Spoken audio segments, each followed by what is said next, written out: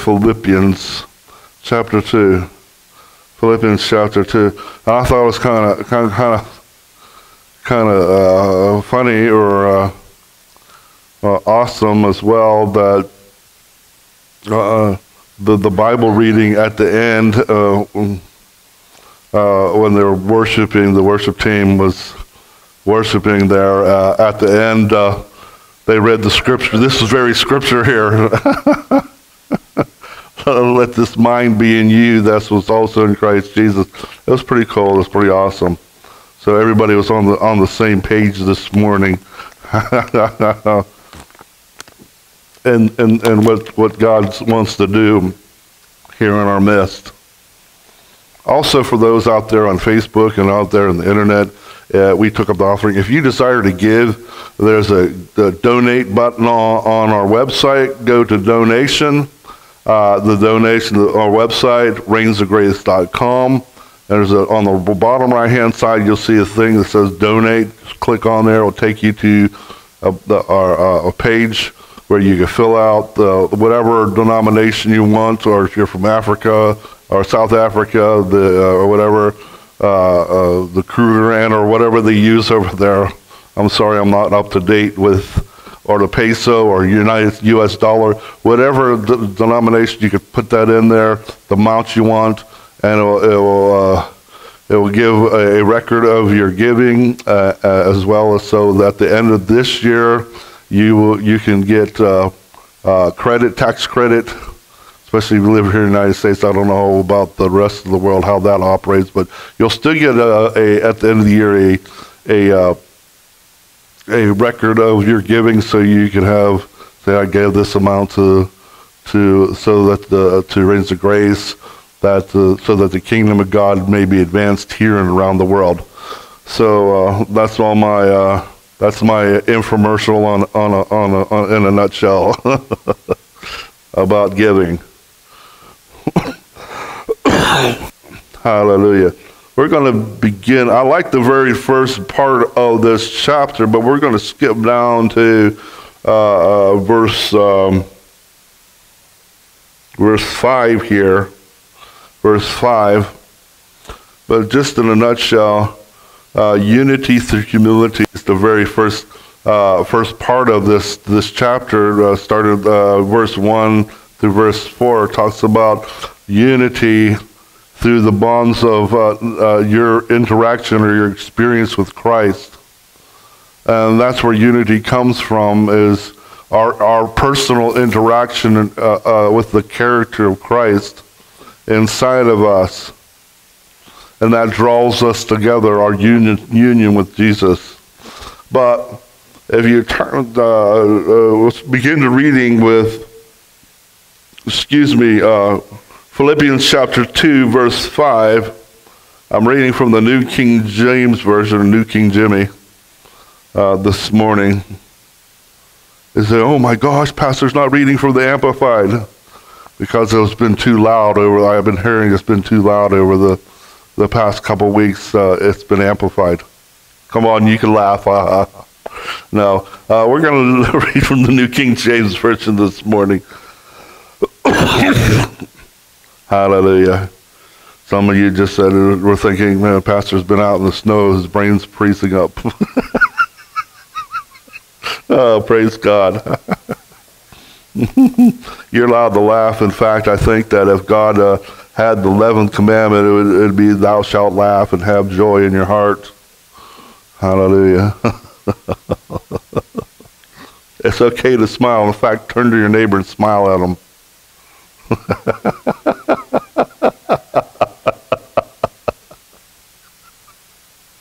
Glory to God. See, the joy of the Lord is our strength, and a merry heart worketh good like a medicine, the book of Proverbs tells us. Hallelujah. It works better than a medicine, joy. Nothing else, depression more than joy. Hallelujah. The joy of the Lord. Let your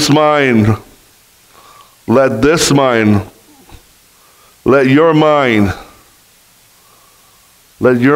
the mind that's inside of you, your thought life,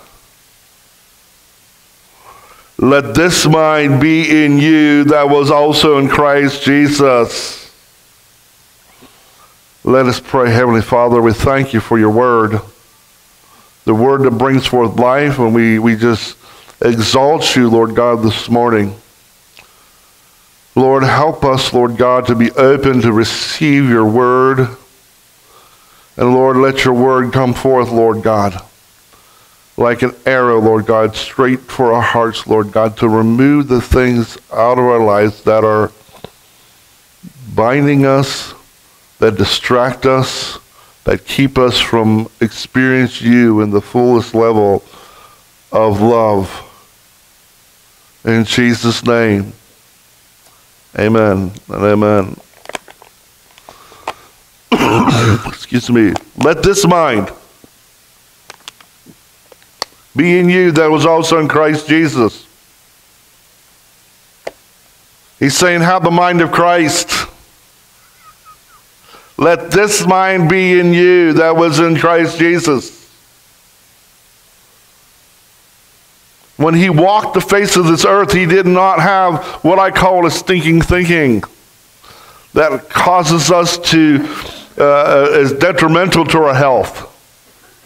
Spiritually, emotionally, and physically detrimental to our health. What kind of thinking that I'm talking about? What is Christ talking? Let this mind be in you that was also in Christ Jesus. I'm glad you asked. Turn with me to chapter 4. Chapter 4.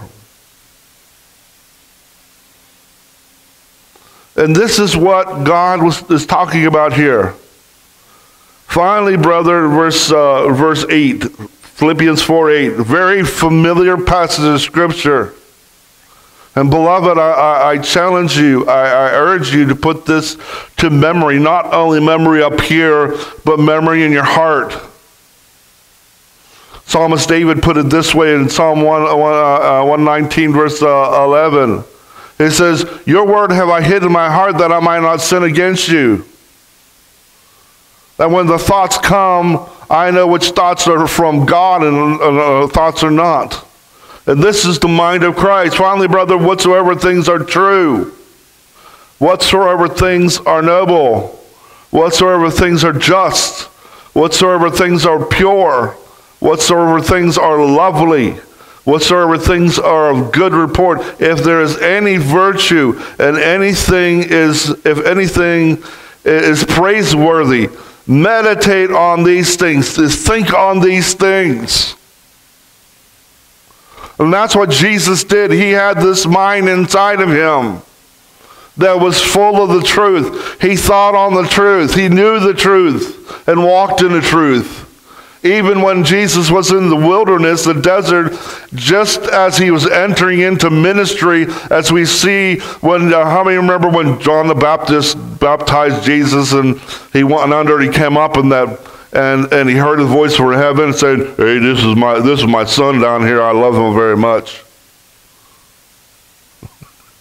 He probably didn't say it that way, but you know, hey man, this is my son. I love him very much. You know what I'm saying?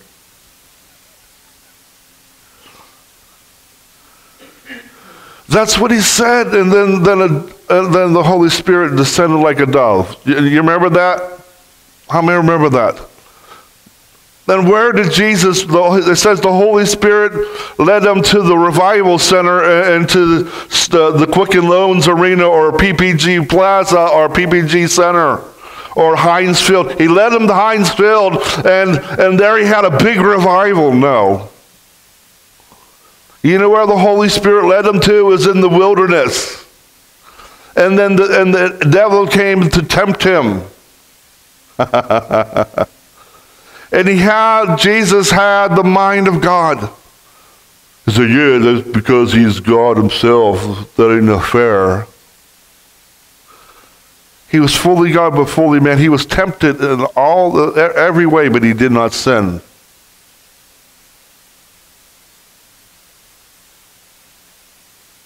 He had all kinds of thoughts bombarded against him. You know what? Thoughts that come against you. into your mind aren't bad. It's what we do with those thoughts. So Jesus knew what was true, into the fact that he knew the truth because he was a student of the truth, the Word of God. Up to the age of 12, he would study the Word and then be picked by a rabbi to study more underneath of him. So he knew the Word. He knew the Torah. He was a student of the Word. He was called a rabbi and a teacher by not only his disciples, but even the other rabbinical people of the Sanhedrin and other synagogues. He was called rabbi. He knew the Word. He knew the truth. In fact, he used the truth when the devil come against him and whispered in his ear, "Hey, Jesus, I know you're hungry. Turn this stone into a loaf of bread. Turn this stone into a bucket of Kentucky Fried Chicken, extra crispy. A large stuffed crust pizza with Supreme from Pizza Hut. Come on, Jesus, I know you're hungry."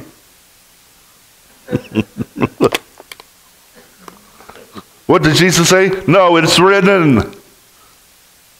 He knew the Word of God. He quoted the Word of God. He didn't just quote it just because, hey, I think the Word of God says this, or wait a minute, I'm going to get my tablet or my phone out, the YouVersion, and Google this, and oh yeah, this is what the Bible says, devil. No, he knew it from experience. He knew the truth from experience.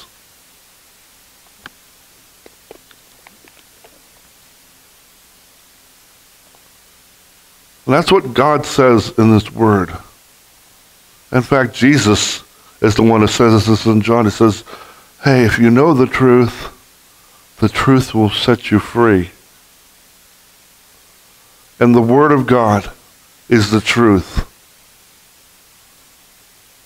You could take it to the bank. It's 100% catchable all the time if it was a check. The Word of God. It's the truth. It's not like Wikipedia. Do you know Wikipedia? I used to think, oh, that was gold. Oh, man, that's great knowledge.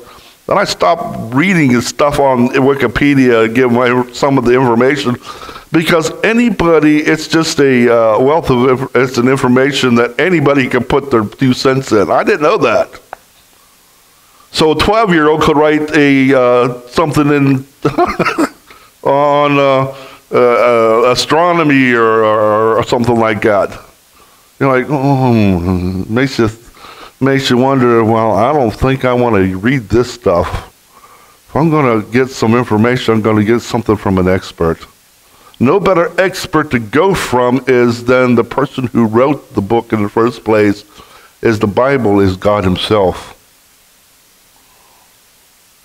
He made everything, so, and he knows everything about anything, so it's the best place for true knowledge and true wealth of spiritual living, of life itself. The Bible tells everything about life. You know, especially January now, many people made New Year's resolutions, and we meet, of course, everybody knows we meet in the East Liverpool campus. We meet in a gym building, and they have Zumba, and they have all this stuff going on. And some people make resolutions till 2 or 3 weeks, and they're like, I don't know if I want to go with this. Then they start quitting. Quitting. But it ain't true. You know, with the Word of God, you could take it in and take it in. It's not just something you put in your head and say, okay, it's good. And some people just listen to it. It goes, one part goes in one ear and out the other, you know, like some of the kids. You tell them not to touch the cookies before the dinner, and guess what they do? You see them come out with chocolate all over their hands, chocolate chip cookies, chocolate all over the mouth and everything. Hey, who ate the cookies? Well, it wasn't me. And it's all over them. It's all over their pants and hands. And say, come on, I can see the evidence all over you. I thought I told you not to eat the cookies. Did you?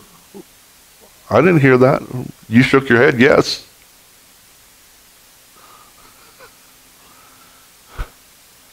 We can't be selective hearing when it comes to the Word of God.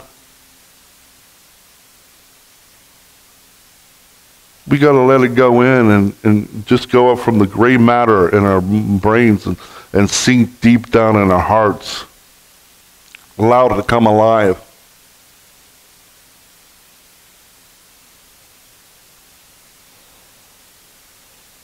I love my devotions today. I'm going through the Daniel Plan devotional.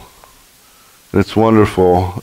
And even though it's about the physical body and transforming your physical body, all your physical body transformation comes from the inside of you. That's where transformation of your physical body comes from.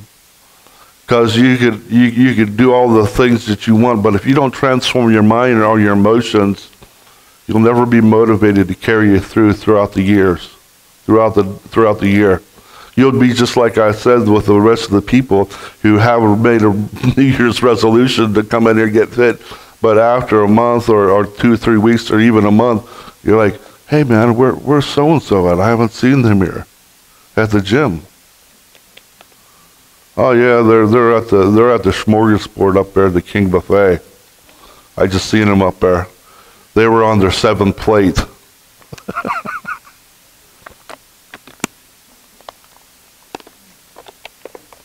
It's not bad to eat. It's not bad to have food, but the thing is, the bad thing is when food has you, or anything in fact has you. Isn't that what Ephesians chapter 5 says? 5:20 says, "Be ye not filled, be drunk with wine where is an excess, but be ye filled with the Spirit." That's continually being filled every single day to overflowing measures. And that first part is not just about drinking wine, it's anything in excess. You keep on indulging yourself in the same old things. It's because you're your inward self.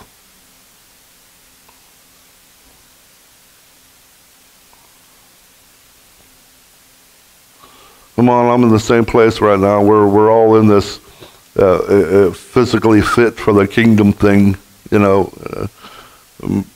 everybody's making New Year's resolution. Don't make a New Year's resolution.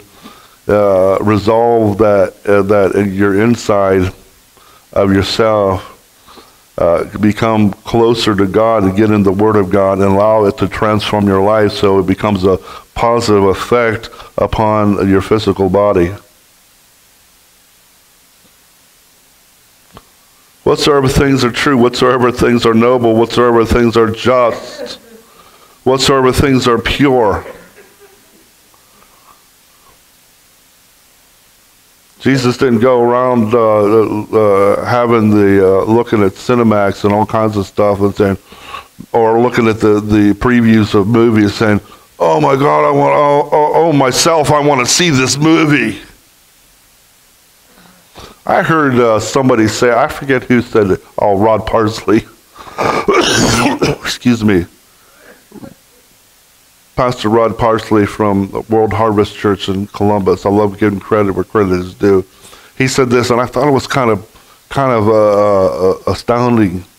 He said, Christians are only ones who go to the movies and pay $10 to have somebody else cuss for them and say derogative things about other people for them. I'm like, uh-oh. Guilty. Don't be desensitized by the world, but be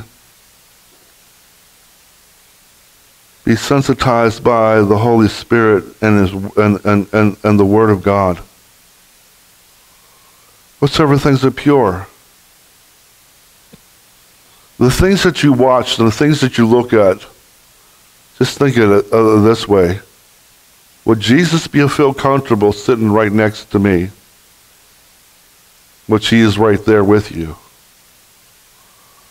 Would he feel comfortable with what I'm listening to, what I'm watching, where I'm going to?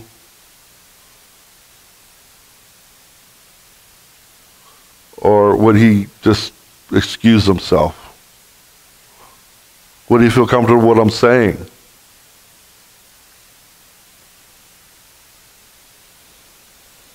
Whatsoever things are lovely, whatsoever things are good report.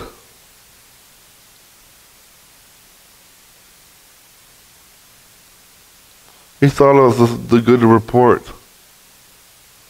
He looked past the situation that everybody was going through. He looked past the detrimental attitudes that people had that he was hanging around with. That's why he hung around with publicans and sinners, the Bible says. He looked at the potential that they had.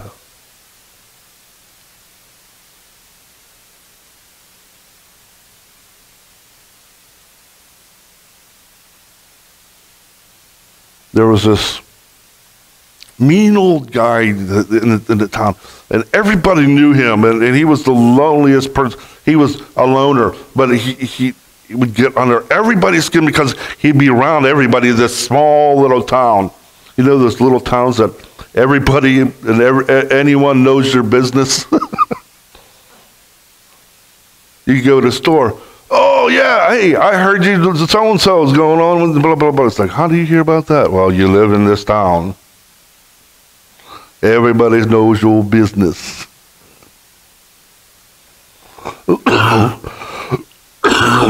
Excuse me. Everybody knows your business. So this lady, this old man, he passed away, so everybody was so, I hate to say so glad that he passed away because they didn't come in contact with this guy. So this funeral home was packed during the viewing. The guy had no family or anything, so all these people showed up just to pay their last respect and go, whew. Except one old lady. She was the nicest lady in town, and for sure that when she came up to the coffin, the casket to pay her final respects, everybody was sure that she was going to, just say something. Man, I'm glad this old goat is dead. As she went to the casket to pay her final respects, she says, he had a good whistle. He whistled very well. And she walked away. Find something good. That's what God looks for, the best in everybody. In fact, that's what Jesus says in the love chapter. It's written by Paul. It says, believes the very best in everyone. You mean that person that gets under my skin? Oh, I can't stand them. You mean that person that just cuts me off? I just want to give them a piece of my mind. Lay on the horn, yes. Thinks the very best about them. If we think about it this way, this is how Jesus thought of people. He looked at their potential and see the same thing that they were made in his image, his likeness. He made the very one he was looking at, the very one that was looking at them was the very one who made them at the beginning of creation.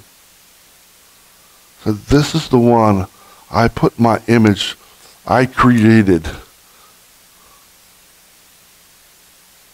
And if we look at them the same way, people are created in the same image of God that we are. When we look at people, we should see Jesus. Even if they're not serving him. Even if they're not serving him in the proper manner. Even if they have problems in their life. We're to look at them as if we're looking at Jesus. And Jesus will set them free. Trust me. And it's his job to set people free. Sometimes we want to think that we could help people along, and it's our job to help people along. You ever know somebody like that? It's my job to meddle into everybody's business and make sure I fix their life. Lord help us. Lord help us. If there be anything, any virtue, is anything praiseworthy, meditate on these things. Is there anything worthy of praise in what you're thinking of? Is there anything, a virtuous thing in what you're thinking at? Think on these things. And I want to go to one more place. And this is one verse here, beloved. This whole chapter is so great in Philippians chapter 2. Let's go to 2 Corinthians. 2 Corinthians chapter 10. We'll start with verse 3. 2 Corinthians 10, starting with verse 3. For though we walk in the flesh, we walk in this flesh. Everybody knows, we don't have to go through this again, that we're a spirit, right? We're a spirit. We have a mind and emotions. Mind and heart, our emotions and our thought life. And we live in this tent of our body. Though we walk in this flesh, we do not war according to the flesh, for the weapons of our warfare are not carnal. They're not fleshly. They're not worldly, but mighty in God for pulling down strongholds, casting down arguments and every high thing that exalts itself against the knowledge of God. Bringing every thought into captivity to the obedience of Christ. To the obedience of Christ. Bringing every thought. Is this of God? And you know it's not of God or whatever, because Philippians chapter 4 verse 8. We read the prescription or the description of proper thoughts. If they don't line up with the Word of God, even right there, if they're not pure. If you have lustful thoughts coming at you, they're not of God, they're not pure. You have violent thoughts, they're not of God. Because you're not thinking the best about other people. You're thinking of how to bust them up instead of how to help them. They're not of God. So we got to cast these thoughts down and say, no, I'm not going to meditate upon them. It's not something I should be thinking on. But not only doing that, but also not only casting them down like that and say, no, I'm not going to go there, but replacing that with something else. Replacing that with the Word. Meditating on the Word, trying to, well, wait a minute, I'm not going to go there, I'm not going to think that. Say, for example, I'm just thinking about if you have thoughts, a lustful thought out there, and you say, no, I'm not going to go there. Psalm 101 says this. And you go to Psalm 101 and you meditate upon what that says. I will behave in my house wisely. I will not put a perverse thing before my heart and my mind, blah, blah, and it goes on. With the Word of God, Sing music, sing psalms.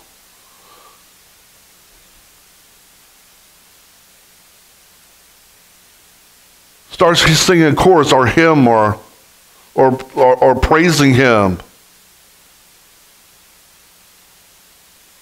Pray. Do something different. That's according to the Word of God. You got to replace these things. What's that old saying? The idle mind is the devil's workshop. So if you have thoughts come at you, just go, I'm going to empty my mind, and sit in the middle of the room and chant. No, meditate, not like that. Not like yoga. But meditate on the Word. Meditate on Him. Focus on Jesus. Casting down these arguments and everything that exalts us, every thought. Because the devil doesn't come at you either with a pitchfork and horns. And he's not a little big red guy comes and big scary. Because if he come at you scary, you'd be like, I'm running the other way. I'm not going to get enticed by this. That guy creeps me out. He'll come to you like I brought out before, at times past. He'll come to you as a Dairy Queen banana split. Cherries on top, whipped cream. Piled high. All the toppings. Everybody's like, shut up, I'm hungry, I want lunch. But he puts this little bit of cyanide in it. It looks delicious. But what the extra ingredients he puts in it will kill you. And you don't even know it. What's this stuff? It smells like almonds. Almonds, I love almonds. I don't know what cyanide smells like, but you hear all the time, it smells like almonds. I don't know. But it's a little bit of cyanide would kill you. It looks good, looks like great banana split. And that's what the devil comes to you as an angel of light, he says. Or for us, better illustration would be that banana split with a little bit of cyanide in it.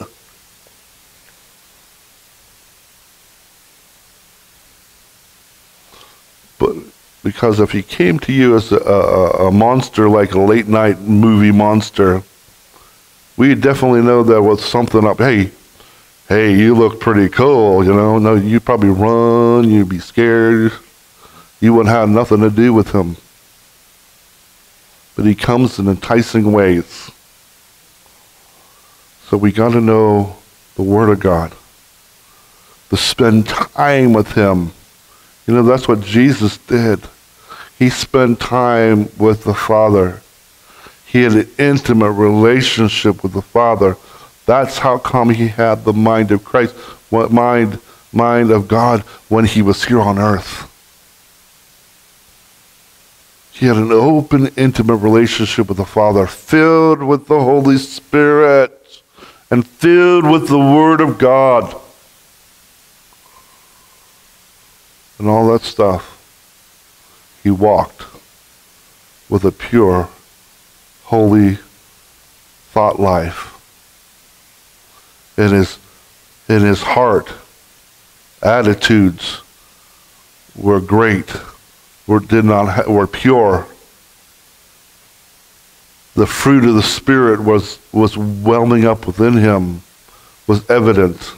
The love, the peace, the joy, the patience. He didn't get upset when another person in a camel come up and cut him off when he was riding the donkey.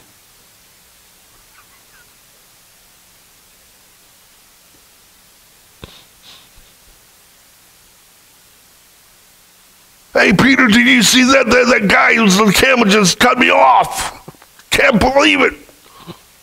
Wait till we get to the next town. I hope I see him because I'm going to give him a piece of my mind.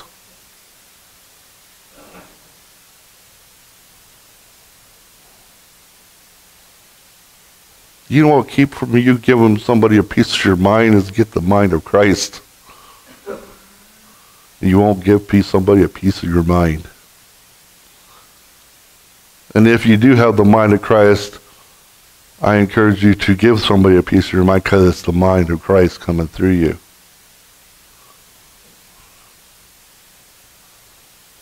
Philippians chapter 2 again. And we'll close here. We didn't get very far today in Philippians chapter 2, but this is exactly just what I wanted to hit on right here. Again, verse 5, let this mind be in you, which is also in Christ Jesus, who being in the form of God did not consider robbery to be equal with God, but made himself of no reputation, taking on the form of a bondservant, and coming in the likeness of men, and being found in appearance of man, he humbled himself and became obedient to the point of death, and even death on the cross. Therefore God also highly exalted him, and given him the name which is above every name, that the name of Jesus every knee shall bow, and those in heaven and those on earth, those under the earth, and every tongue should confess that Jesus Christ is the Lord, to the glory of God the Father. Humility is another thing that we got to be, that God desires from our life. To go through the low door. To go through the low door. To be laid down lovers of him. He gave himself. God the Son left the throne. Gave up all that majesty and glory and honor. The Son. He willingly gave it up for all humanity. And came, was born, and we celebrated that December 25th, Christmas. His birth. Humbled himself, was born a little babe in a manger. And became obedient to death on the cross.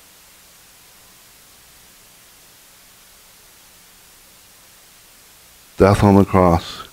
He did, and it just reminds me of Revelation chapter, I believe it's chapter 14, it says, and everybody, we all know this, they have overcome him, who the devil, by the blood of the Lamb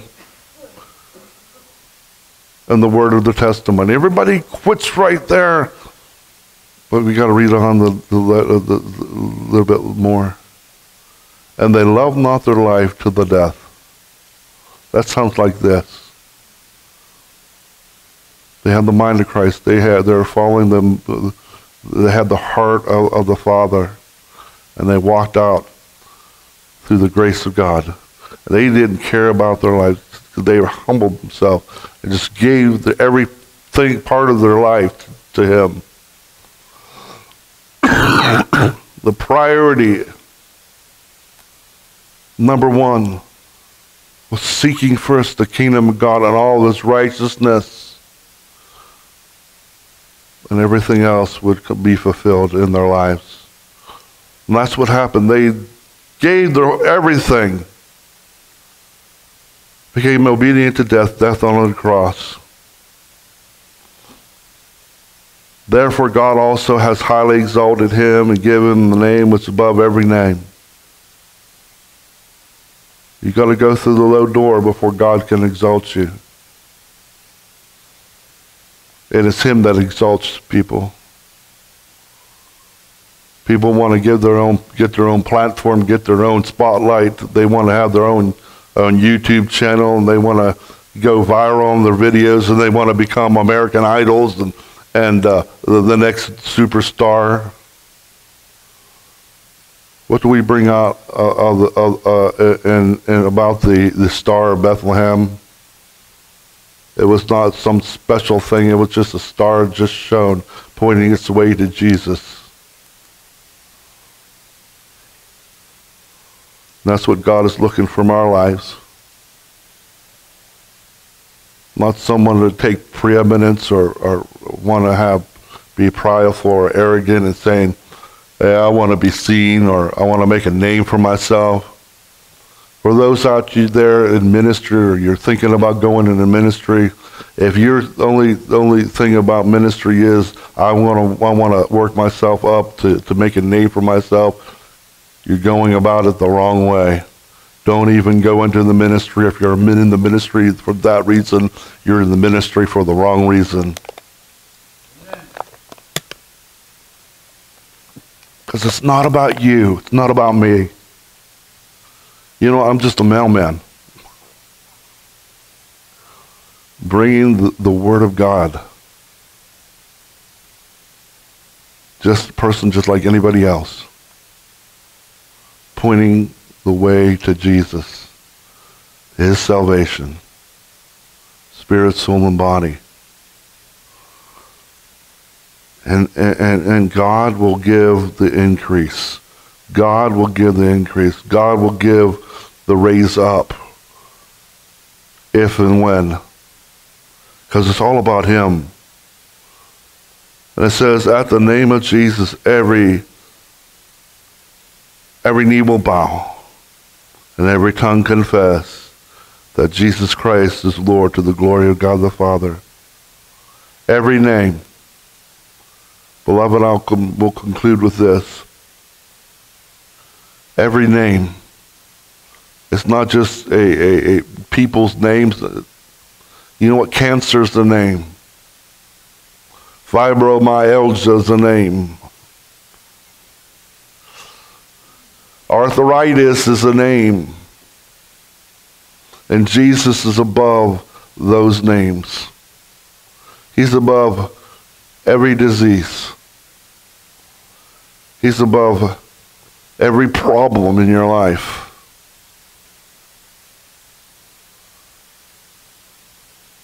So let's trust in Him. And also the Bible says not only He is above every name because He's seated on the throne.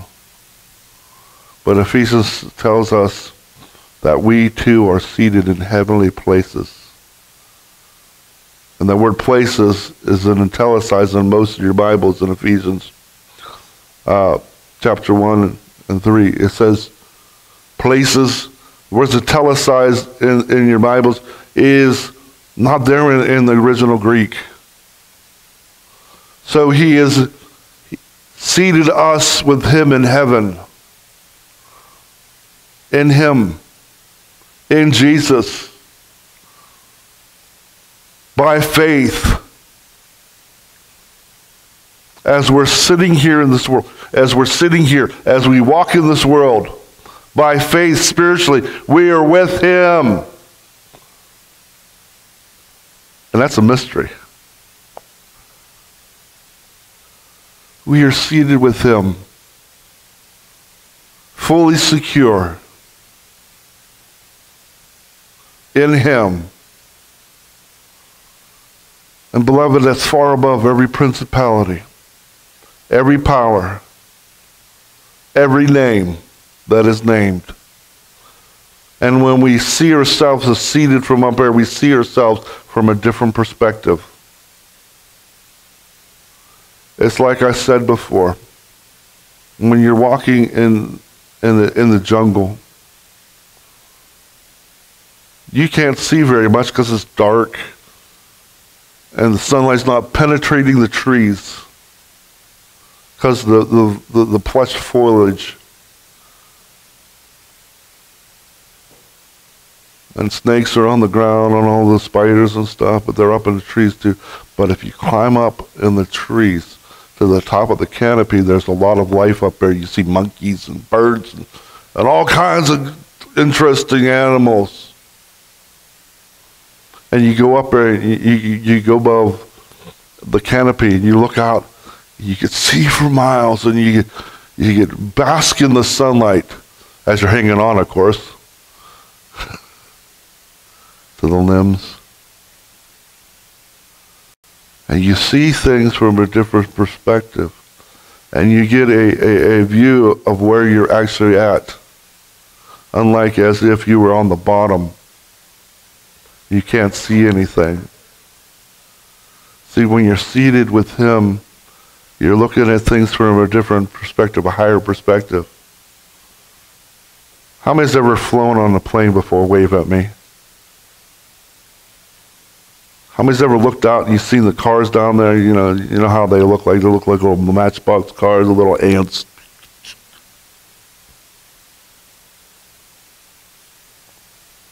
But when you're on the ground, they're big. Semi-trucks, they're big. Problems look big. Mountains look big. Storms, everything looks big. Obstacles look big in your life from the ground as you're facing them face to face. But when you're looking in for perspective where you're seated in heaven with him, you're looking down and it looks like and appears like you do when you look out the airplane window. And those mountains, those problems and everything doesn't look that big anymore. Because you see it from the same perspective as Jesus does. Because you're safe with him right there. And that's what you are in life. Heavenly Father, thank you for this day. Jesus, I just ask you to come and breathe life into the revelation that you've given to us, Lord God, today. To have the mind of Christ. To cast down every thought that's not as contrary to your word that comes against our lives. And that you have authority and power over everything on the face of this earth, in the universe, matter of that fact, to include our lives, and the distractions and obstacles and the diseases and everything that come against us. You have total control. And Lord, help us to receive that revelation of the higher perspective of where we are seated at with you around the throne. And that perspective will cause us to see and walk all over the enemy of our life. And help us to go to the other side as you called us to go with you. Help us to finish the race and fully walk and embrace our destiny and walk fully in it. In Jesus' name. Lord, I pray a blessing on everyone here. May the Lord bless you. May the Lord keep you. May the Lord cause his face to shine upon you and be gracious to you. May the Lord lift his countenance upon you and grant you his peace. There's shalom, nothing broken, nothing lacking. In the name of Yeshua HaMashiach, Jesus Christ, our Lord and our Savior. And everyone said, amen and amen.